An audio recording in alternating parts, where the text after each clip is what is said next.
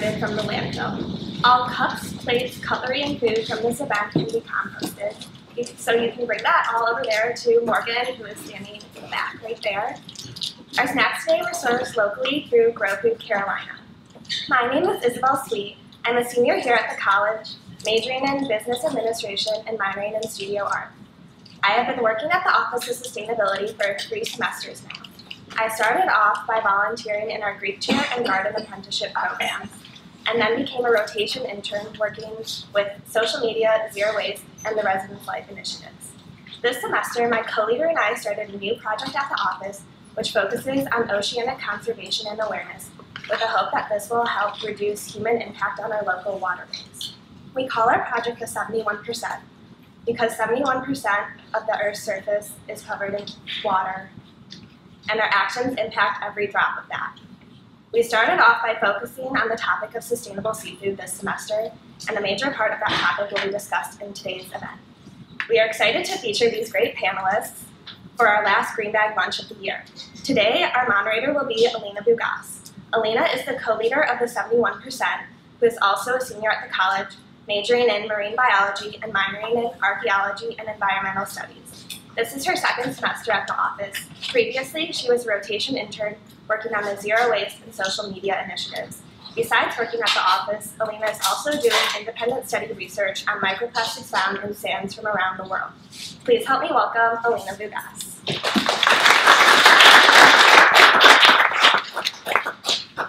Hello everyone, thank you Isabel for the wonderful introduction. I'm so excited to be moderating this discussion and hearing what our panelists and the audience have to contribute to the topic of sustainable seafood.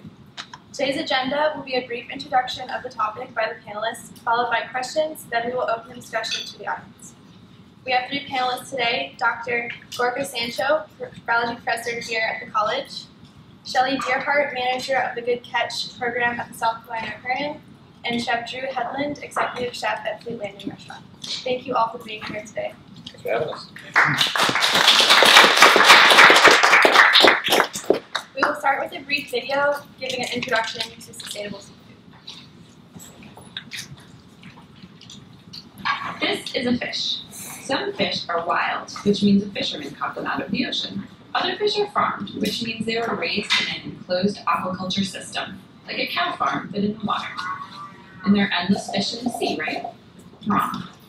Let's start with the wild ones. Wild fish are being caught in a way that cannot last. 85% of the world's fisheries are currently being overtaxed, meaning wild fish are being caught at a faster rate than they can reproduce. Here's another problem that comes up with wild fish. Some fishing methods catch all kinds of additional sea life that end up dying as a result. This is called bycatch. For instance, trawls get dragged along the ocean floor, disrupting the ecosystem and catching sea turtles and unwanted fish. Long lines snag tons of innocent bycatch as well. These methods are definitely not sustainable. A wild fish is sustainable if it's caught in a way that doesn't threaten the long-term survival of its species or the ecosystem it's a part of. Hook and line fishing, harpooning, and some uses of traps are often more sustainable methods of catching fish. With these methods, bycatch is minimal and unwanted fish can be released. Okay, so now let's talk about fish farms. Seems like they're happy places, right? Well, not always. Some farm-raised fish are from poorly run fish farms. They pollute the oceans with their waste. They also risk releasing their fish into the wild, and since farm fish are often genetically different from wild fish, this can change the wild populations and upset the natural ecosystem. A sustainable farm is careful about keeping their fish separate from wild populations, what they feed their fish, and what they're putting in the ocean. So, you're partial to your sushi, but you don't want to be a selfish jerk. What can you do? Well, if you're going to eat fish, make sure it's sustainable. Sustainability is on a fish-by-fish basis, so being responsible takes a little bit of work, but it's worth it. Here's how you find sustainable fish without having to memorize a long list of options. First, check the label. For farmed fish, look for the Aquaculture Stewardship Council logo. And for wild fish, look for the Marine Stewardship Council logo. Next, try to shop at supermarkets that only stock fish from responsible farms and fisheries. The best options are Whole Foods, Safeway, Wegmans, and Trader Joe's. Finally, download Monterey Bay Aquarium's app, Seafood Watch. Then when you shop, you can enter the name of any fish and know whether or not to buy it. This is a sustainable fish. Let's keep it that way.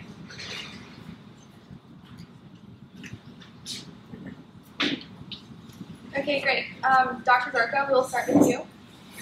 Okay, so thank you for having me here. And I was asked a little bit to introduce what is overfishing and what are the present fisheries management schemes that are occurring in the world.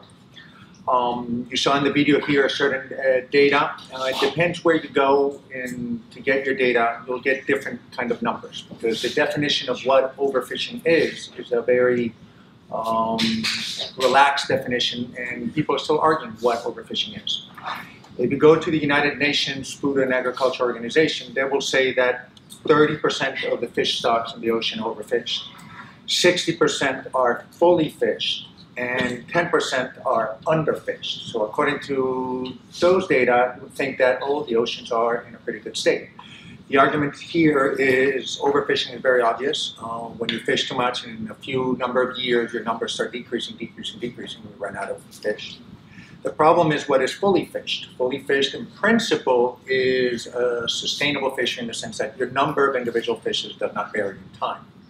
Unfortunately, over historical times, we realize that those fisheries that are fully fished are not really sustainable in numbers, but over time, fishery after fishery has eventually crashed or diminished their capture. So if you consider that a fully fished fishery is not well managed and you're catching too much, then turns out that 90% of the world ocean fish stocks are being overfished.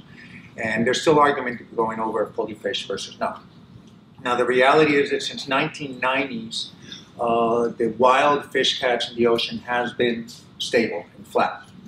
Increasing a little bit, decreasing a little bit. So we already have over 15 years of flat catches, actually 25 years of flat catches in the ocean. Now, you might think like, well, we're in a sustainable place, our catches are not varying. The reality is that they are decreasing because our fishing effort has kept on increasing. Okay, we have actually new boats, more boats, and then we have new boats with new technology going after fishes. So it's taking more effort to catch the same amount of fish that 25 years ago, and we're not catching more. And this is a little concern that there is a big recognition about general overfishing. Now, in fisheries management, typically they're managed by individual countries, but individual countries only have jurisdiction over their national waters, which typically extend 200 miles from the coastlines. Now that includes a lot of valuable shallow water and coastal species. But the majority of the oceans are what are called international waters, far away from the coastline. And those fisheries are not managed by individual countries. There are international agreements by multiple countries to try to regulate those fisheries. But overall, they have a pretty poor record of getting 15, 20 countries together on agreeing on something. So they're very ineffective. Within national waters, as always, it depends which country you're dealing with. The United States, for example, has a very good track record of protecting its fisheries. They invest a lot of money in doing so. At the same time, and the United States has actually some very decent fisheries. But there are many other countries in the world that have very valuable fisheries that are responsible for managing them. But you can imagine places like Iran, Afghanistan, and countries that have major other problems to deal with. The management of fisheries is not done in a sustainable way. Most of them, they are overfishing them themselves, or they're giving the rights of fisheries to international companies to come and fish them, and the regulation is low. One of the major players in the world is China. And China, during the 1990s, was part of a big scandal because they were saying they were catching so many fish, when it turns out that they were completely lying to these international organizations. And it's very normal for people to go to the United Nations and directly lie as a political white lie, saying, well, we were supposed to catch so many fish, and we caught so many. The reality is that those data are not vested in any way, shape, or form, and those numbers. So it's very hard to track really how many fish are being caught in the world. What we know a little bit better is how many fish are being sold in the world. What that is, it has a dollar sign to it, a money sign, and there are commercial transactions about that. But it's very hard to control how many fish are being caught, left dead in the bottom, or sold illegally somehow, etc. I was also asked to ask about the negative and positive aspects of fisheries management. And management usually has good goals. The goal is to have sustainable fisheries, and that will be management. That will be the actual goal. Is this achieved or not? It depends. The problem that happens with a lot of the fisheries, there is a joint interest of conservation, sustainability, with the other objective, which is a capitalistic profit margin. And it's very hard for fishing companies to stay of the same size, because the capitalistic market economy sort of promotes the companies to keep on growing. And if a fishing company starts growing, they start needing to catch more fish, and this is where you get into what came first, the egg or the chicken. I need to make more money, I need to catch more fish, I want to do it sustainably, but I need more fishes. Where are the sustainable fish? So with that, I'll finish, and I'll definitely answer questions afterwards. Thank you, Dr. Gorka. Shelley? Right, and so I hope that kind of gave you a little bit of a glimpse of how complicated fisheries is in general, especially when it comes to sustainability. There's not a lot of cut and dry, easy answers when it comes to this topic, and that can make things super confusing from the consumer side of things. Just to give you a little bit of a background for those of you who are not familiar with Good Catch, we just rebranded actually as of last October to be Good Catch. Before that, we were the Sustainable Seafood Initiative, and that was a program that started back in 2002. And we primarily focused on working with chefs and restaurants, because when you look at, again, how complicated that the topic of fisheries is, and doing things in a responsible way, it's just overwhelming to a consumer. It can be, if that's not what you live and breathe every day. And so kind of taking that weight off of their shoulders and working with chefs, allowed us to hopefully give people in our community a menu that they didn't have to necessarily think about all those details about, am I doing the right thing? And so we did that for years and years. Have a fantastic foundation of over 125 restaurants, Fleet being one of our most active and just amazing partners, that have made this dedication and commitment to serving sustainably sourced seafood. It's becoming more and more of a trend, I think, in the culinary world, which is making things a little easier from that perspective, but that doesn't take away from still needing to work with from the consumer side. There are still a lot of questions out there, and I think when it comes to what is sustainable, I think that question is still really confusing to a lot of people, because to be quite honest, everybody has a different definition for it. If you look at our definition at the Aquarium, we basically it's some variety or some version of it depending on what organization you're looking at, but ours is looking at the long-term viability of a species, whether farmed or fished, but also considering the ecosystem balance as a whole. So obviously you want to kind of take a look at the particular biology of the fish, and are we overfishing it, and look at the management side of things from the species perspective, but then you also want to look at how it's being harvested. You have to take into consideration, are we pulling trawls over, hard rocky bottom or coral reef, and are we damaging the ecosystem for not only that fish, but every other fish that finds a home there? So definitely can be still a lot of information when it comes to, well, how do I make the right choice if I go to a restaurant and maybe they aren't a partner at Good Catch. And so to kind of briefly move in, I don't know how much, if I have enough, I think I'm doing okay. We have a new consumer campaign called Ask Before You Order. And so what we're trying to encourage folks to do is just learn a little bit more about their seafood before they financially support a business that may not be making good decisions when it comes to the environment. And so simply asking, where is it from? We have some of the strictest management in the entire world when it comes to fisheries in the United States. And so is it always a perfect answer? No, I'm not going to be able to tell you that. But when you're looking at what can I do, it's a good start to look for an item that's coming from the United States. And if your provider can't tell you that confidently, don't buy it.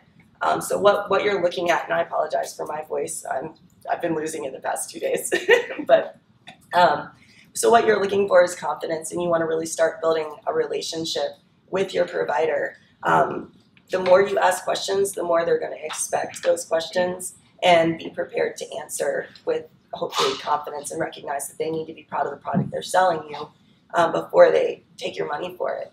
So let's see. trying to see what else I need to cover here. So that being said, I was asked to talk a little bit about trash fish as well. So trash fish, are you guys familiar with that term? Some of you maybe, some of you not. Okay.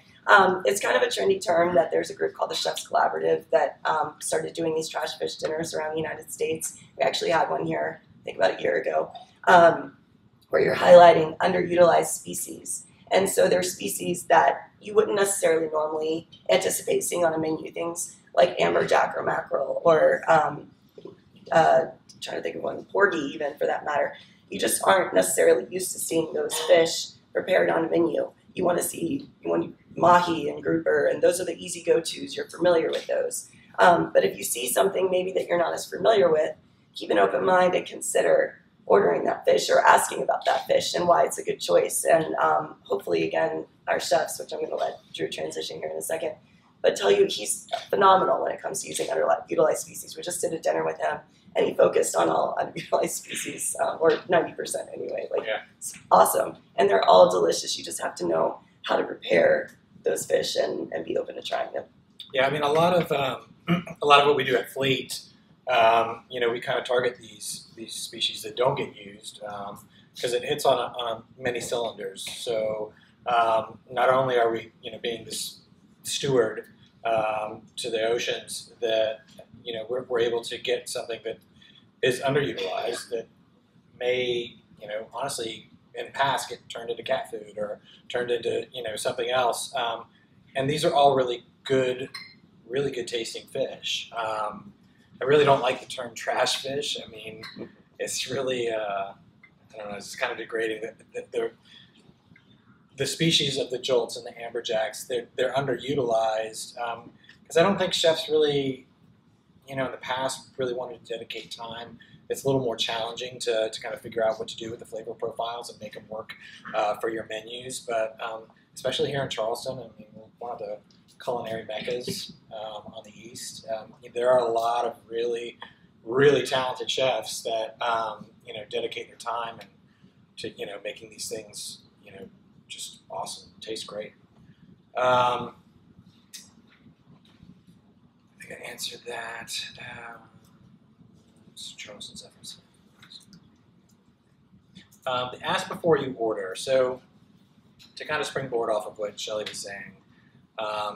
You're definitely voting with your dollar every time you go out to a restaurant or you go to Crosby's or wherever to purchase your food. It's a simple choice, and it's a fresh choice and a flavorful choice. And to me, it's just a really, really easy choice to make when you go out, and it's just supporting local economy. It hits on really all cylinders. One of the questions here is to ask me, and I'm probably going to defer to Shelley on this. We get our fish from commercial dealers, and so Shelley might have a little bit better grasp on who locally, if you're wanting to purchase fish at a market, you can go out to. And, there's Tarvin and Whole Foods. And, Got a list.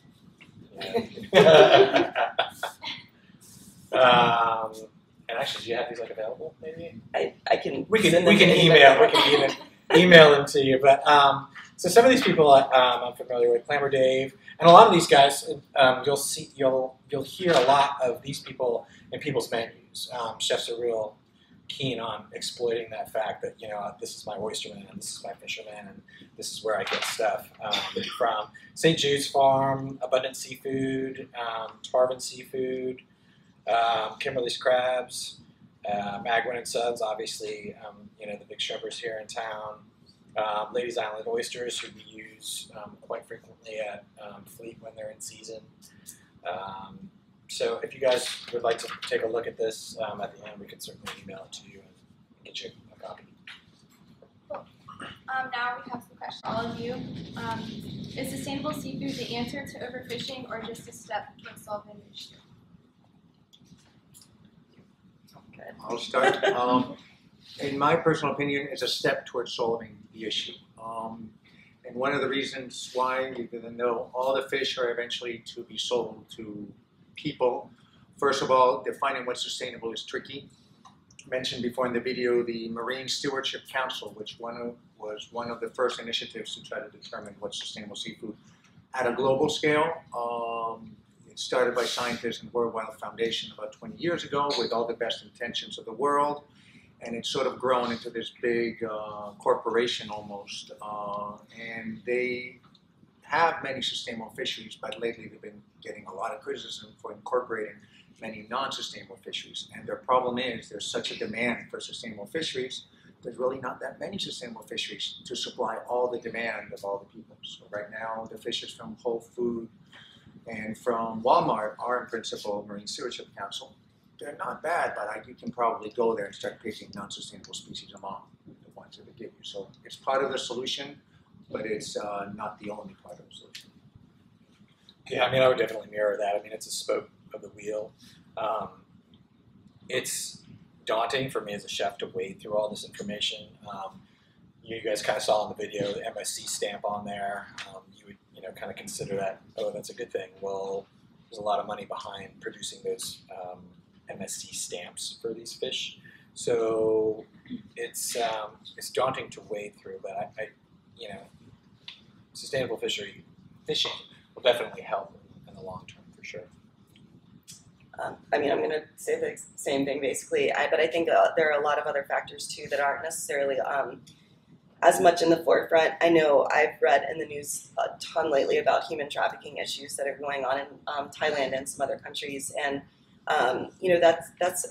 that's a massive issue when it comes to sustainable fisheries. But it's not just you have to think about all of those things, and that's such a bigger issue than just are we doing things right here. I mean, there are just so many factors when it comes to sustainable fisheries, all of the illegal trade that's going on, trying to manage that, and I think it's a step. It's definitely a step moving in the right direction, but we have a lot of other branches that we have to kind of attack. Thank you. This is for Dr. Gorka. What is aquaculture, and in your opinion, is that a sustainable solution for overfishing? Aquaculture is the equivalent of farming, in the sense that you have fish in captivity and you grow them for human consumption. Aquaculture has been growing since wild catch has been flat since the 1990s. Aquaculture has been kept growing. Now, if you break aquaculture into two groups, first marine aquaculture, which are typically towards high-end fishes of high value, that one has not grown in the last, and it's not growing at all for multiple reasons. Mainly, it's very expensive to grow fishes in the ocean if it's not right on the coastline, and coastline has other benefits. And if you put a fish farm right in front of Isle of Palms, you'll get sued and will not be allowed because fish farms tend to be stinky and problematic, etc.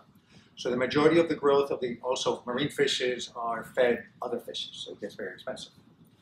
The majority of the aquaculture growth has been occurring in Southeastern Asia, mostly in China, Thailand, and they're freshwater aquaculture, basically associated with rice paddies and rice cultivation. So they have been growing a lot, and they're responsible for supplying fish to Southeast Asia in huge amounts. And there are species that don't make it to the United States market. They're freshwater carp and freshwater species that the United States has no grown taste for them other than Chinese communities, so they basically fishes that stay in Southeastern Asia, but they have a very big importance for feeding that part of the world.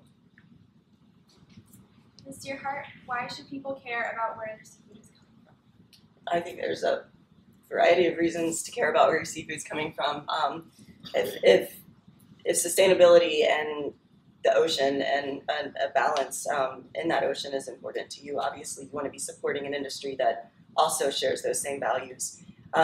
In addition to that, I mentioned the human trafficking issue. I would hope nobody would want to support a fishery that utilizes those kind of practices. And it's a hard thing to figure out. And I think that's, again, why I go back to looking at, some simple kind of go-tos until you are able to learn more and verse yourself a little bit better about specific farms or specific fisheries.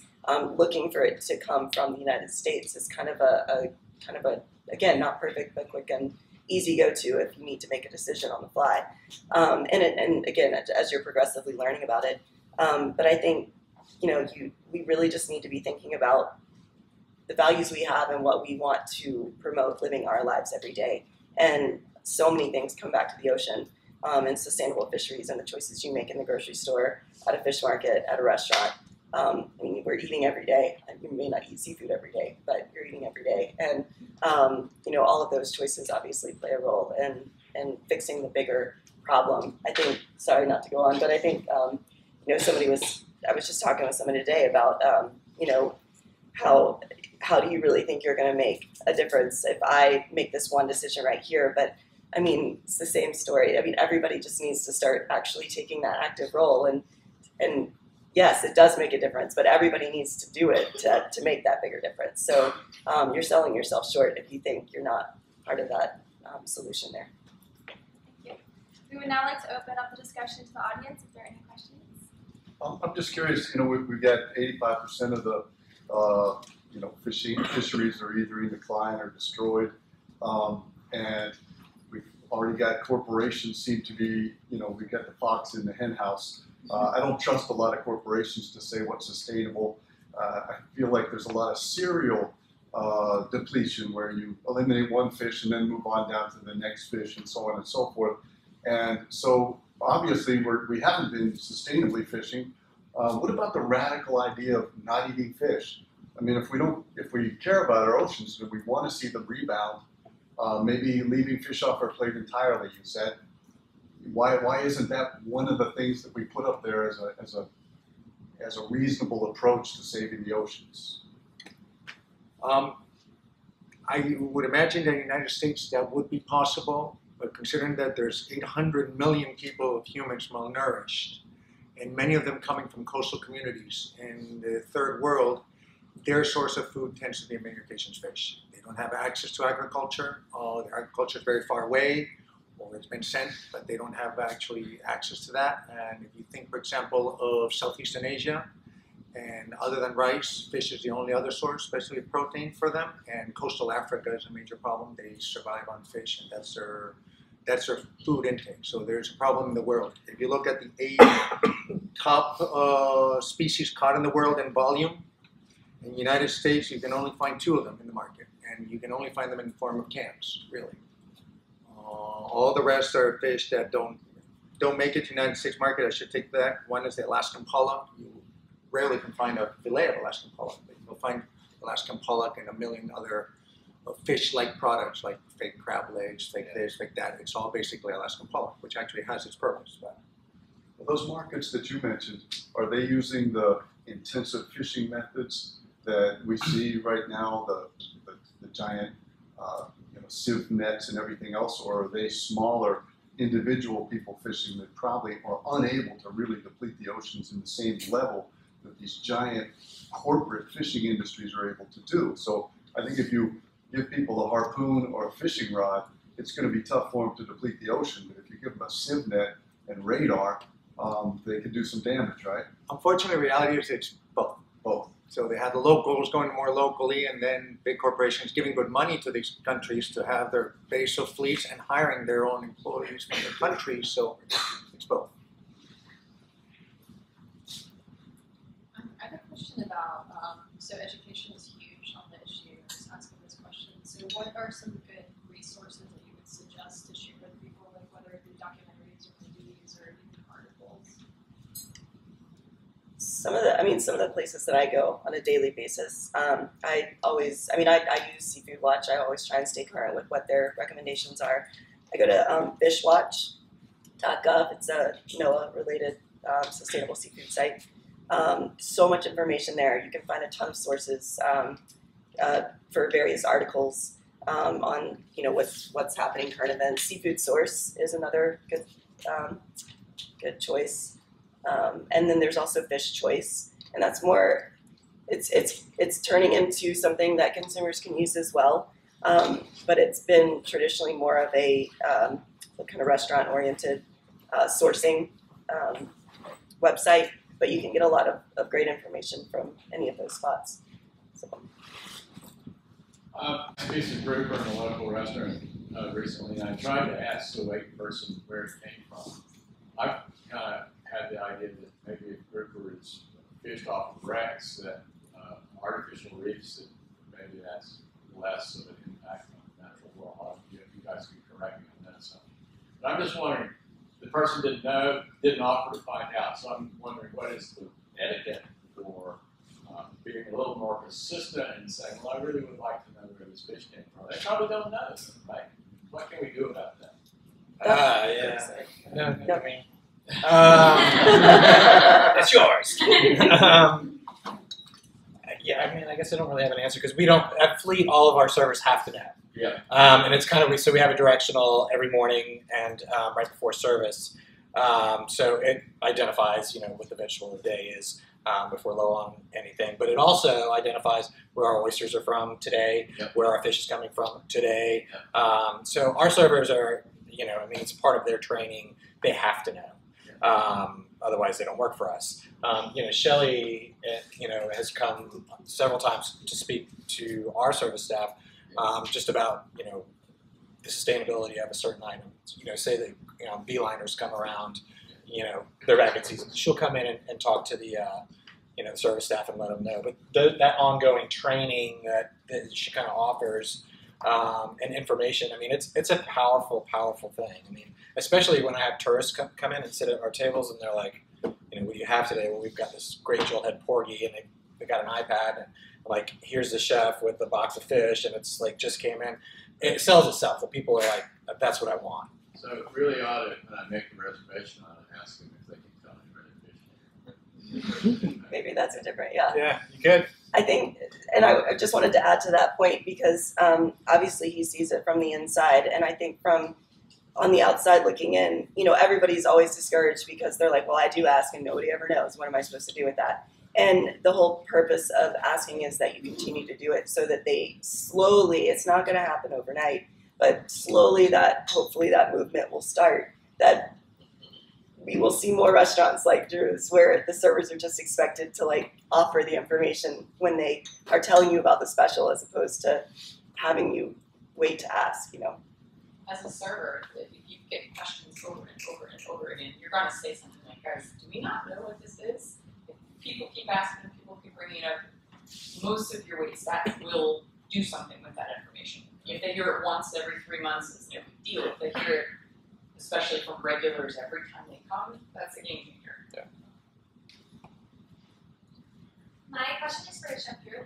What was the kind of catalyst to make you want to serve more either abundant fish or fish kind of in season here in Charleston? Well, so I'm originally from Florida, and I'll just keep it real short, but I moved up here. I've always been around the ocean or the Gulf, and on my days off, if I'm not in the kitchen, I'm normally out on the water fishing.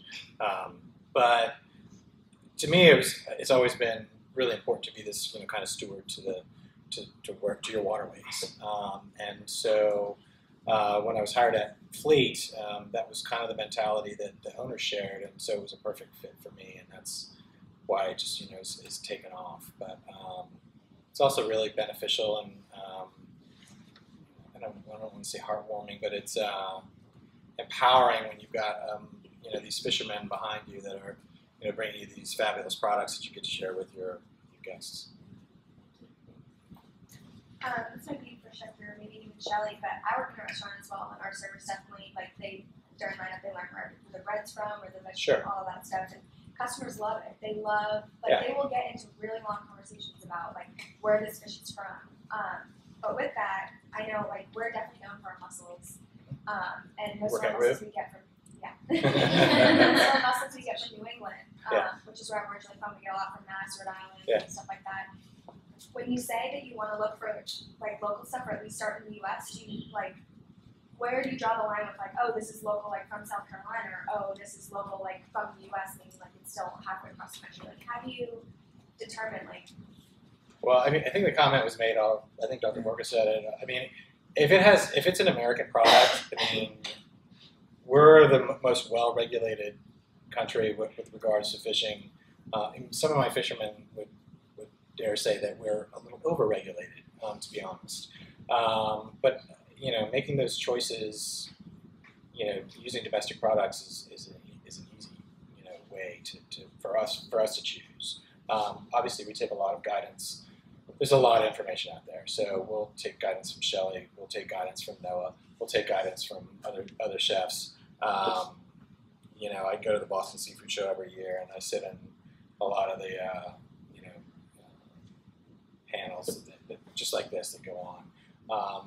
It's a lot to wade through, and I kind of stay kind of down the middle because you've got fishermen saying this, and then you have the scientists saying this, and I think that there's a medium in the middle where you need to be, because it's an ever-moving target, and I don't think that you can, you know, what I'm saying today might be sustainable and is a good fish for me tomorrow may not be.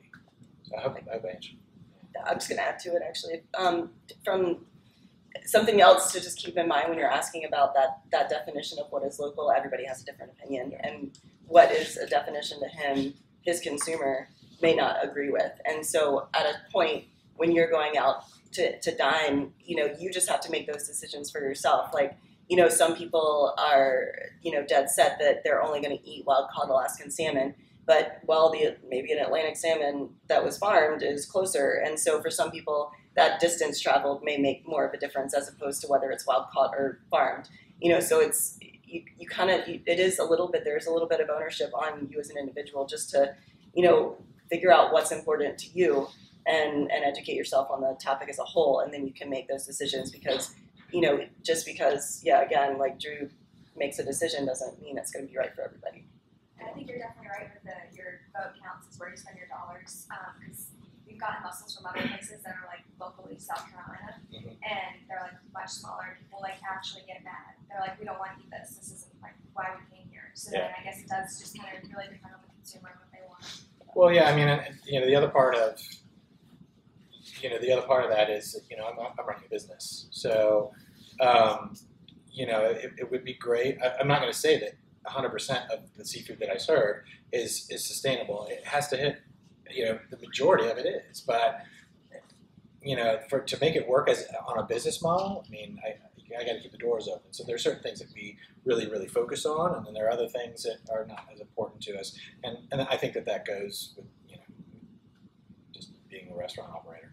I wanted to interject a little bit too and say that there's also a lot of very valuable sustainable fisheries that occur, for example, in poor third world countries.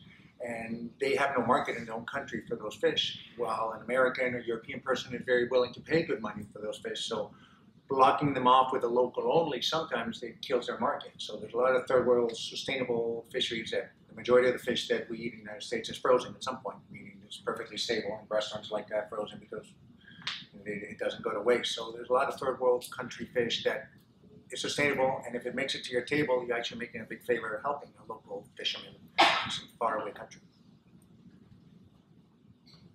Good question. And aquaculture in general on large scale can be really unsustainable environmentally. And I like in Thailand, they just like move from plot of land to plot of land, like leaving behind these toxic cesspools because it's not long-term sustainable. I was just wondering if you think that aquaculture on a large scale can be sustainable. Agriculture at a large scale, I mean, aquaculture at a large scale has the same problems as agriculture at a large scale. Once you're talking about large scales, some habitat has to disappear for the aquaculture to occupy its place. In the case of shrimp, it's mangrove forests, coastal forests, where you can get a farm. You could argue that in Iowa there's almost no forest left, in Nebraska too, because it's all cornfields, and that used to be a very wild place. Now it's a well-managed, non-managed cornfield. Same problems up with agriculture. Now that's different from a very small-scale mussel farm in a small bay. That's not the massive shrimp farms that we're talking that you can see from satellite pictures that basically cut down forests in large amounts.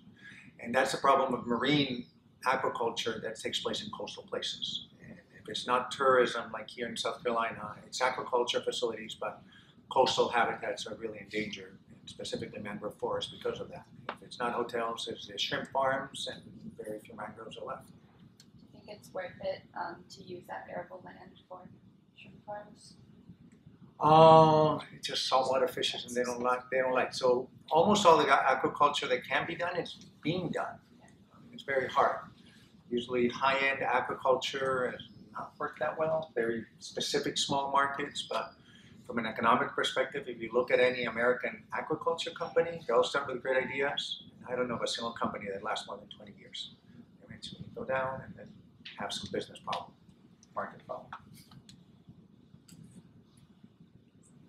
I have a question about, so you kind of touched on this, kind of touched on how the demand for a higher, more sustainable product is driving up prices. So since a lot of us is directly consuming it and having the money to buy that more sustainable product, how do we ensure that people that may depend on fishing for their own seafood, how do we ensure that they also have access to more sustainable? That's the complex question. I mean, there's so many fishes out in the world, and the demand has been increasing.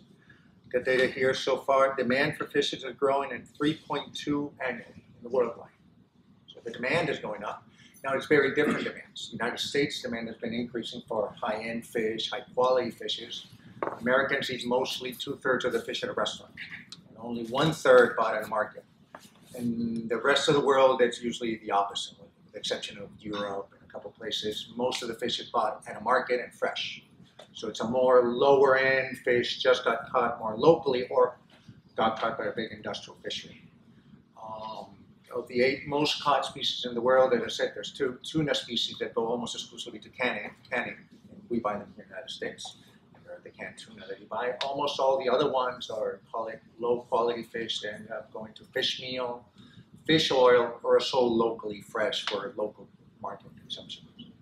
And any grouper in the world most likely is not eaten locally. And in the third world, it ends up somehow in China, Japan, United States, or Europe.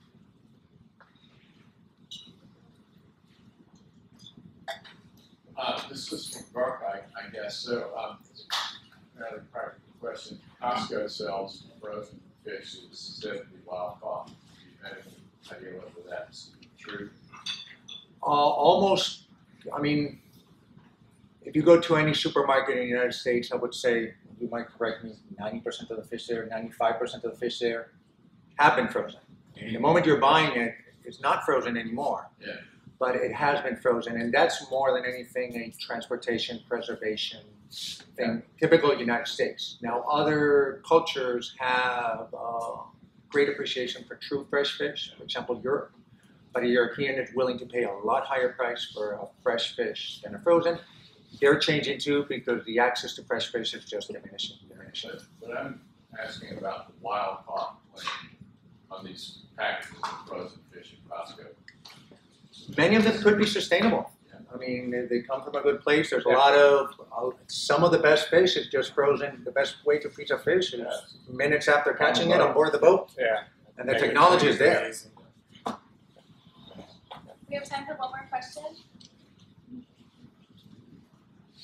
So I saw a documentary recently about a lot of coastal African countries have problems because their states are too weak to regulate their waters.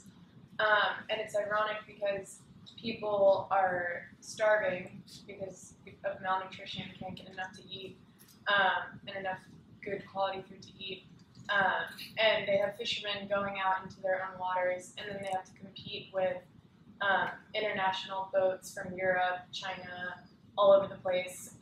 And people are fleeing as refugees on these boats, taking their fishing boats and going to Europe to try to escape. But they're unwelcome in Europe, but their fish is, of course, welcome. Are there any international organizations to help these states manage other countries coming in and in international waters to try to prevent overfishing in places like this that don't have the infrastructure to manage it themselves? The problem is those big companies usually are paying the country for fishing rights. So if you talk with the government, they say, like, no, they're fishing here illegally. They're getting basically a lot of money, a lot of permits. They sometimes hire local people to man the boats, but now certain countries have banned these big companies. Palau Islands is a whole country located near the Philippines. They have banned big commercial fishing. They happen to have a huge diving tourism and diving industry, and they've decided that they're going to survive as a diving mecca and local fish for local consumption, local restaurants for the diving industry. So they have their own way out. But in many other Pacific countries, for example, it's the only way that the country actually makes any money is by selling their fishing rights to big corporations. So is that the fish that we eat on our plates, is that not contributing to that problem? Sometimes yes. So, I mean, I kind of feel like in our country, what's the reason we're eating the fish? It's probably palate pleasure. We're certainly not malnourished like the people in the countries you were mentioning earlier. So we're basically weighing palate pleasure over social justice and sustainability. Sometimes yes. Yeah. But sometimes you're helping people living. I mean, there's a whole commercial people that make a living out of this, and that's their jobs. And you stop eating their fish, they are out of a job. So. Thank you. Do you panelists have any final thoughts to add?